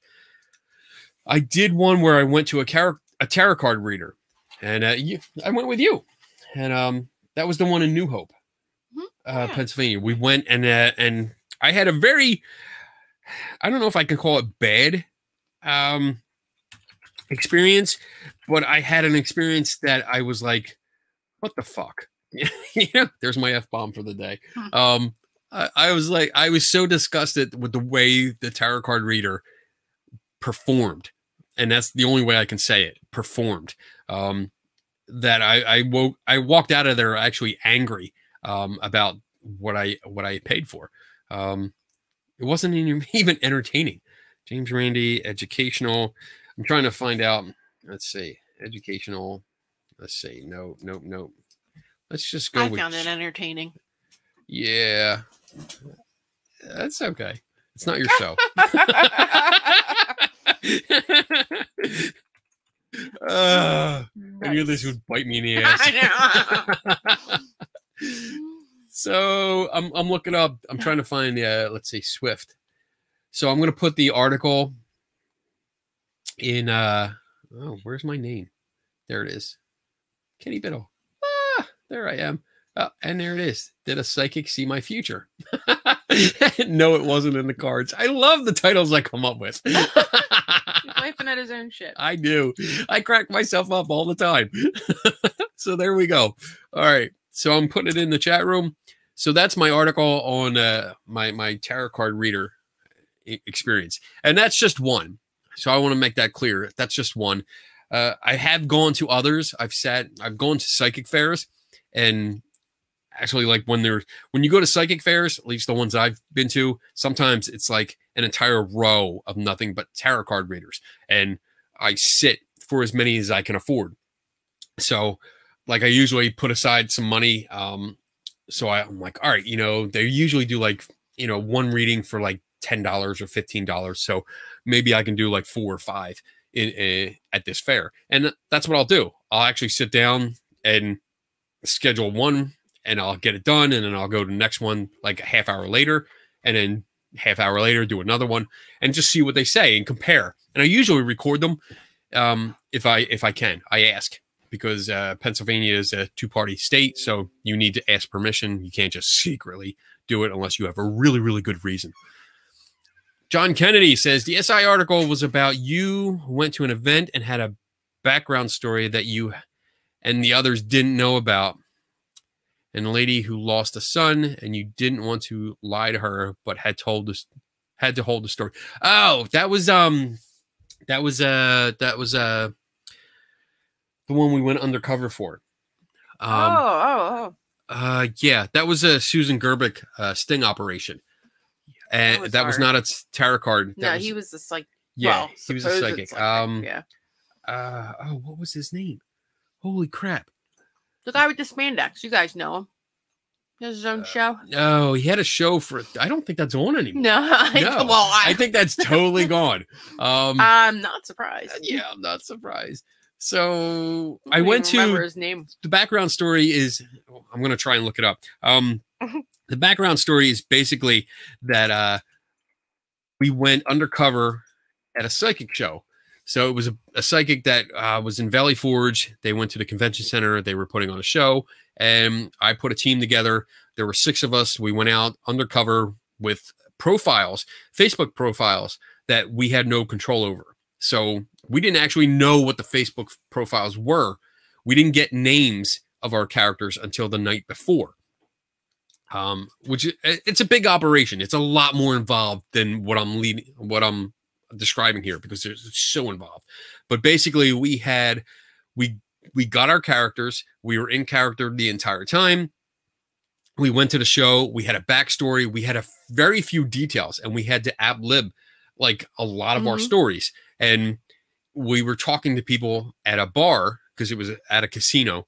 We were talking to people at the bar, and we're getting these stories from these people. And some of them were like heartfelt stories, you know, like you really had that, like what you said here about a lady who lost a son. And I'm listening to it, and she's also asking me my opinion and stuff. And I'm like, I got to stay in character. This is difficult, you know, because I want to talk to her. I want to comfort her. And I want to say, you know, like, you know, maybe you need to keep going with the grieving process and get through this, not prolong it.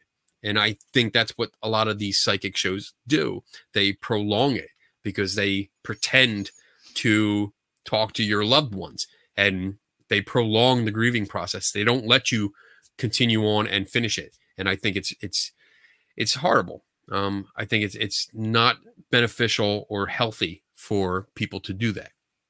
So, all right, I'm going to keep looking for my that article, and I'll post it in the chat room. Okay. So, any more questions? No, are we good? Are we up to date? We are caught up. Awesome. Date. Gabe asked a question. This is more for you, because I don't. I forget what event we were at with you guys, but one lady was charging $60. Did you visit her? No. And I know who you're talking about. I do know, because one of the things I do at psychic fairs or anywhere where there's a lot of psychics lined up is that I take notes, and I take note of how long the sessions are and how much you're charging. And because just to get an idea, because the more you charge, and this is what I found out, this is my observations, the more they charge, the more I guess they think that they are good. The more better. The more better they are. And unfortunately that translates to the customers, because I see a lot of people sign up for the more expensive ones, because you get this idea of you get what you paid for. So, hey, if all these other people are only charging $15, this one's charging $60, and they have this big ass banner with their picture on it, they must be better than the rest of them. And I mean, honest opinion, the reason that one has that big ass banner is because you're paying $60 Yeah. instead of the 15. So I don't think that's a good idea. But yeah, grief vampires, I agree. Wait a minute, let me see. I lost my place here. Oh, there it is. $50. So no, I don't go to the expensive ones unless I get John Kennedy put the link up for you. Oh, thank you. Thank you, John Kennedy. I appreciate that. The more expensive one, it depends, because I'll tell you this, and I don't know if I've ever said this to anyone, or at least said it publicly. That person that we're talking about, and I'm not going to name her name because honestly, she was a bitch. Doesn't matter. We had a conversation, and I'd rather not get into that because, you know, I'll probably lose my shit. Anyway, so that particular person that was charging $60, she did show up at a different conference, and I had a buddy of mine sit with her, and I paid his way. So I paid for him to sit with her. I paid the $60, and well, actually, no, I correct myself. I paid half of it, and my buddy paid the other half because it was an experiment for both of us. So he sat down, and he's got a psychology background, and he sat down for the entire session, and he got up, and we walked away a good distance away where we knew that she could not hear us or see us. And he turned to me and said, nope, she got every single thing wrong. Like everything that came out of her mouth was wrong. And, there's more to that story, and hopefully one day I'll write it up, but it was an eye opener, cause even the ones that are, I don't want to say cheap, but the more reasonably priced ones. Oh my God, I'm getting buzzed. Reasonably priced ones. They usually get a few things right. And that's just by chance. You're going to get stuff right, but to get everything wrong, that takes skill. Steve says, did she predict you were going to have an issue? Nope. They never do. Nope. I'll tell you what, if you don't know me, if I sit down for one of these readings and they don't know me, that's a plus for me, because something you have to notice. And do I have one of my counters? I don't think I do. Not up here. One of the things you have to notice is when you sit down for these readings, and this is good advice for everyone. When you sit down, oh, there it is. Count how many questions they ask you. And I've shown this before. This is a little counter. It goes on your finger. It wraps around. So I usually wear it like something like this. And it goes in my hand. So you really can't see it because the band is actually like, it's that clear band. But it's a counter. And the battery's dead on this one. But usually the display has the counter. And you just press the big button and it counts up. So every time they ask me a question, I hit the button. And when they ask me questions about like, oh, did you have a sister? Did you have a sister that passed? I say yes. I didn't have a sister. Never had a sister. And she certainly didn't die because I didn't have a sister. So I'll let the story go on. I'll let them create the story. But they're completely wrong. And the philosophy behind that, the reasoning behind that is that if they are really talking to my dead relatives, they should know I don't have a fucking sister. That's it. If when they're telling me, oh, they're standing right over you, they're standing over your shoulder and they're talking to me, it's bullshit. But one of the main things I do is keep track of how many questions they ask me. And on average, they ask about 2 questions per minute. And that's what I found over the last couple of years. 2 questions per minute. So with a 15-minute session, it's at least 30 questions that they ask. And that's ridiculous. For someone it's allegedly communicating with some kind of spirit, you shouldn't be asking me questions. You really shouldn't. You should be telling me things in a statement, in a confident statement. So that's one of the things that I recommend. You can get these on educational, like a teacher educational websites or something. I don't know. I get these like by a pack, and I buy like 20 in a pack, and it's pretty cheap. So it's worth it. John Kennedy says, can we know about the beard thing yet? This is driving me nuts. No, you cannot. Sorry, Bob. Sorry. That's still under wraps, and I won't be disclosing that for quite some time. So I'll just give you a heads up for the next like 10 shows. You're not going to get an answer. Don't ask. But keep trying. Robert Keys, what's up, Robert? Miss you, buddy. Jason spoke about parallels in time, about hearing voices, and you asked, did he mean the possibility of different dimensional planes? What was the outcome of the existence of the disembodied voice he heard? So I'm not sure about the outcome from his perspective. It sounded like to me that because the way he described it, instead of just getting a EVP recording where it's like you ask questions, nobody hears shit, and then you play back the recording and then you hear a response.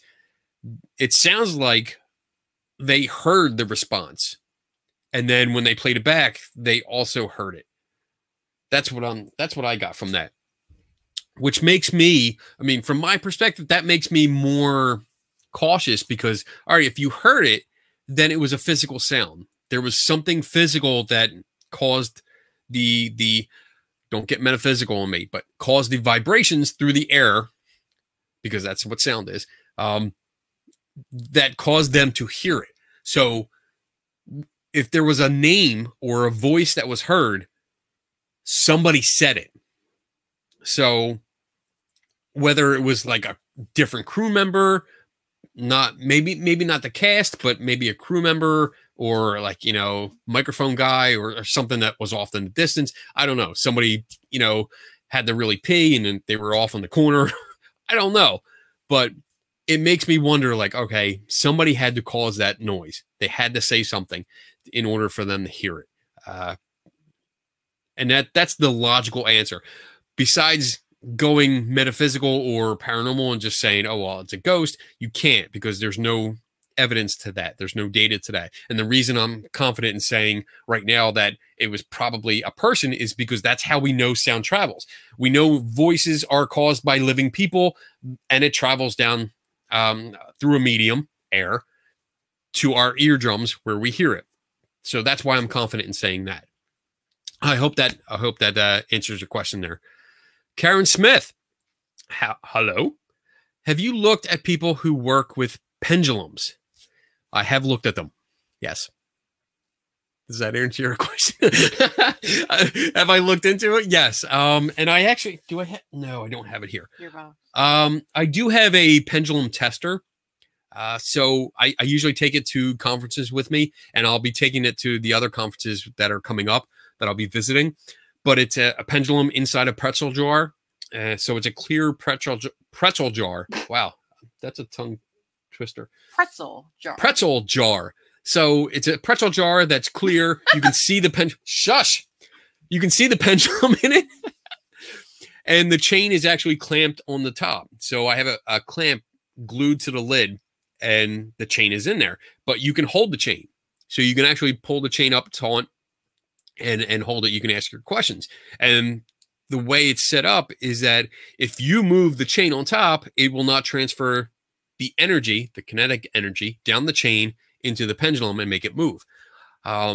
Every time I've had someone who does pendulum work use this tester, they cannot make the pendulum move. And it's usually attributed to the ideomotor effect. And when I do watch people use a pendulum, yes, I see their hands moving. I see their arms moving back and forth. I have never seen a pendulum user not move their hands.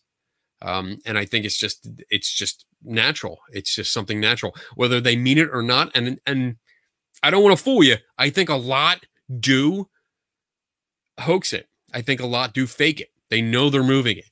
But on the flip side, there's quite a few that don't realize that they're moving it.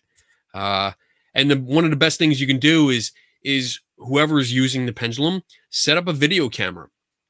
Set up a video camera that's level with their hand. And so put it on a tripod over here, make sure it's level with their hand, and take video. Take like 2 or 3 minutes of it, and then play it back at high speed. And you will see the hand going all over the place. It really stands out when you do that. John Michael, I may have misunderstood what you were saying, but when you get a psychic reading, do you mislead the psychic by giving them false answers, or do you just not answer their questions when they ask? I do both. So I do both. Sometimes I sit there and I don't answer, and usually I say like, okay, instead of yes or no. And that totally screws them up. Let me tell you, that's even worse than just faking it. It just screws them up. And usually I would say like half the time that session ends before it's halfway over, because I don't give information. I don't confirm or deny.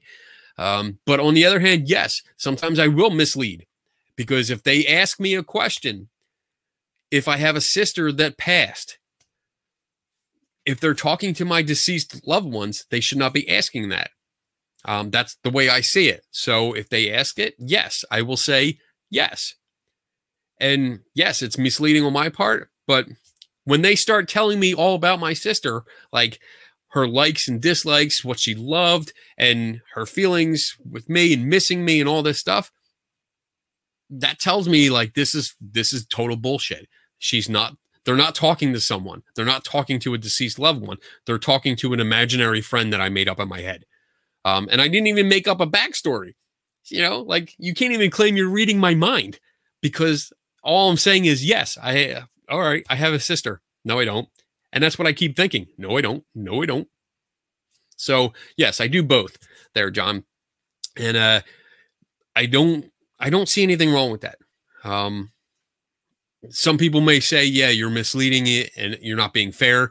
But you know what? If I'm paying for a reading for you to tell me messages from my loved ones, and all you're doing is asking me questions, you're not being fair to me. You're stealing my money. That's how I see it. So good question, though. John Kennedy. This was brought up earlier, but what's your thoughts on sleep paralysis? A lot of my family still claims it's demons, even after I explained it. So I've touched on this before, but sleep paralysis is a known condition. It's a known thing. And producer Donna has experienced it. And It's terrifying. It's terrifying. And you have a good pair here, because she experienced it for herself, so she can tell you from that angle. But I was laying next to her, and I saw it. I woke up because she was, for lack of a better word, whimpering, and it woke me up because and in my head I am screaming his name. I just couldn't get, like, he couldn't hear me. Right. Like, I'm screaming Kenny, trying to wake him up, and he is not hearing that, because that's what I think I'm saying. And I'm trying to talk. I'm trying. From me in the real world, I am actually like, I'm leaning up. You know how you're laying in bed and you're up on your elbow, and I'm looking at her, and she's like this far from me, and she's going, That's about it. Like, no flailing about, no screaming, just I couldn't move. Just it felt like you were paralyzed. Like, I could Right. not move my body at all, and that's why it felt so terrifying. And your eyes weren't even open. Nothing. No, I just was screaming your name, like, because I felt a presence laying on me, and it felt evil. I heard a dog come in our room, and I knew it was a big dog. We have a little dog, and the little dog, I felt her next to me on my leg. So when I heard a big dog coming in the room and over to my side, it was terrifying. And all I wanted to do was hit you. Like, I'm laying there, and I'm just like, my arms, like, I'm trying to move my arm, and I'm like, Kenny, wake up. Like, you know, there's something in our room. Help me. Like, why do you not hear this? Because she was not moving at all.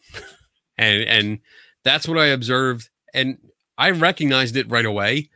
And I took my time. Like, I didn't like grab her and say, wake up, because I wasn't sure what would happen. You know, like, you hear the stories about don't wake up people that sleepwalk and stuff like that. So I didn't want to like jar her awake. So it was more like a gentle, like, hey, I'm right here, wake up.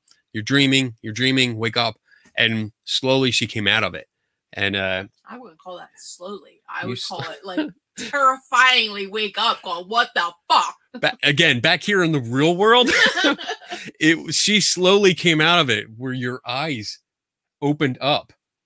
Like, you looked almost like, it reminds me of like an old vampire movie where they're laying in the coffin, and all of a sudden you're like, your eyes opened.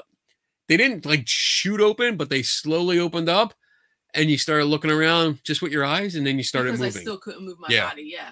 And you slowly. So sleep paralysis is when your body is tricked. It tricks itself. You're still asleep. Your body is asleep. And when you go to sleep, your body kind of shuts off. It metaphorically, the brain shuts off power to your muscles in your body, so you don't act out your dreams, because that's a big problem. I mean, especially some of the dreams I've had. Whew. But you don't want to act out, because you would be flailing out, you'll be kicking and stuff like that. So you essentially get paralyzed throughout your dreams. And the trick is that something goes wrong, and I'm not sure what it is, but something goes wrong where your brain starts to wake up, but it doesn't turn the body back on. So when your brain is going, you're still kind of stuck in this dreamlike state, but you're starting to be coherent. You're starting to be cognitive of what's going on around you. So the two mesh. And when you have this meshing, you get a nightmare scenario, basically, because weird shit goes on and it overlaps or overlays reality, and it becomes really, really scary.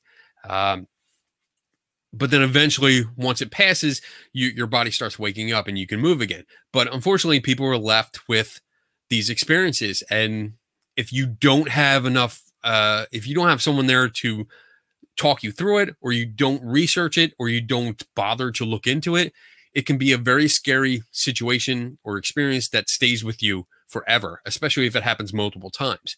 And I could definitely see how people take that as paranormal experiences or demonic. It felt demonic. Yeah. For lack of a better... I can see. It was evil. It felt like an evil presence.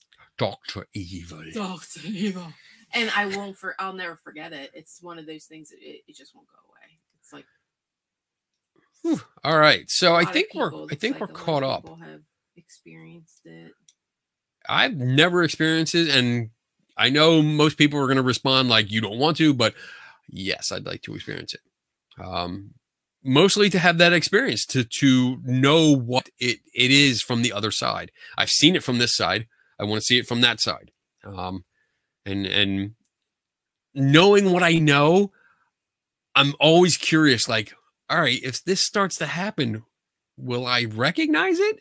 Like, will I be able to recognize it and maybe stay in it and be like, wow, lucid dreaming now. Yeah. I would love for you to experience, just so I'm gonna take control of this shit. This is my dream now. My dream. Yeah. Flying around. Yep. Flying around. All right.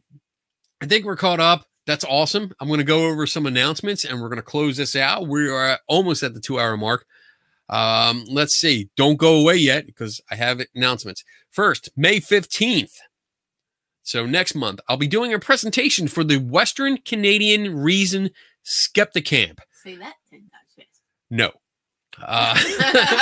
So Skepticamp is pretty much it's an organization of skeptics, and in this case, they're going to have a bunch of speakers, and we're all going to do a 20-minute talk followed by 10 minutes of Q&A, and I'll be doing a presentation. I think my scheduled slot is 1 p.m. on May 15th, but I'm going to be talking about what to look for in photographs to see what's going on. And I'm going to take one old photograph and from the 1900s, actually 1900, the year 1900, and then a newer photograph, and then just go through announcements in your help bar like your rules. Shut up, Bob. Every week we forget, Bob. Every week. Damn it, Kenny. Announcements in your... Oh, shut the fuck up, Bob. I love you, buddy. I got to get around to it.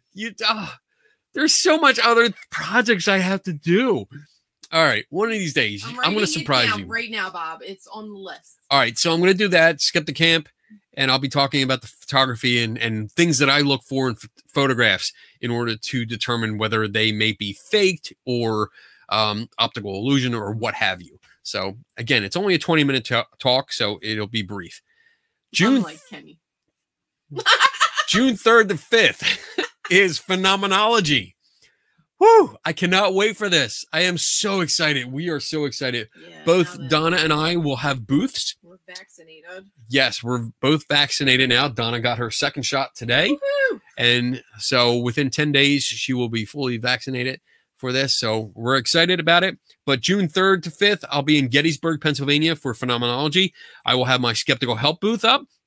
And anyone that shows up, you are free to come by, ask a question like we do on this show, or you can even yell at me if you want to. You can make a scene as long as you make a donation to the Cancer Research Institute. I will have a can set up with a sign on it, and that's all I ask. You can ask me questions. You can talk. You can tell me you hate me. You can scream at me. Bloody murder. I don't care as long as you make a donation. That's all I ask. Donna will be there with her Lucky Tiki Creations booth, selling all kinds of really cool stuff. Yes. Lots of new stuff coming. Next week's going to be a big week for me crafting. So maybe I'll like jump in next weekend, or not next week because I'll be away, but the following week, maybe. To show a few new things coming. Maybe. She's trying to take over my show. So producer rights. that's your pay. That's my pay right now. You got it. You get to have a commercial. Little mini advertisement. I'll give you 5 minutes. You can plug your shit. You can pimp your stuff out. So next event is August 20th to 22nd. I'll be at the Gettysburg Battlefield Bash. We both will. And that's also in Gettysburg, Pennsylvania. And that benefits Pennsylvania Wounded Warriors and kids with cancer. So good causes. I'll also be there with my donation can again. And one of the things I do, because it has come up in the past, is that once the conferences are over for a certain period of time, I make the donation for all the money, and then I post a receipt online. Because sadly, I've had people accuse me of like just making money off this and stealing the money and shit like that. So to hell with those people. But I post a receipt anyway so you guys can see, and it's not to brag. I don't want people to get the wrong idea. It's just to show that, yes, the money goes to that good cause. And then lastly, September 25th is the Para Unity Conference in Woodbridge, New Jersey. And I'm just going to be attending there. I don't have a booth set up. And then let's see, next week on this show at 9 p.m. Eastern, I'm going to have Barry Ruggiero. I think that's how you pronounce it. Barry Ruggiero. We're going to talk about paranormal equipment, the gadgets that are made, people that have these companies that make ghost hunting gadgets.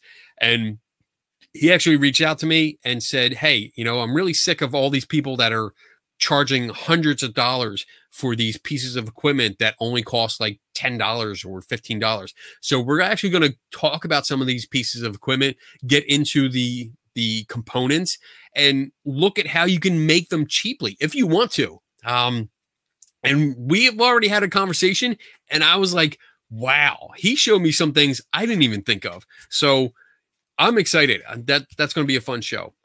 And then tomorrow night is 8 p.m. Eastern is Three Tortured Souls with Dave Schumacher and Tim Vickers. And we are talking about, I think we're talking about cognitive biases. I think so. I think that's the topic. I'm not a producer for that one. Yeah. I don't know. So it's not my turn. We rotate on who's in charge, and it's not my turn. I think it's Tim's turn. So tune in for that, and we're going to have fun. And that's it. I am done talking. Thank you again for everyone that stuck around. I appreciate it. Thank you for all the new people that showed up and hung out for a while. And again, thank you to Jason Hawes for hanging out for an hour and taking our questions, taking your questions, and then, just being real with us. So I appreciate that. And I want everyone to have a great weekend and enjoy yourself, enjoy your rum. And then that's pretty much enjoy your rum, because rum is important. And finally, never stop learning. See you later.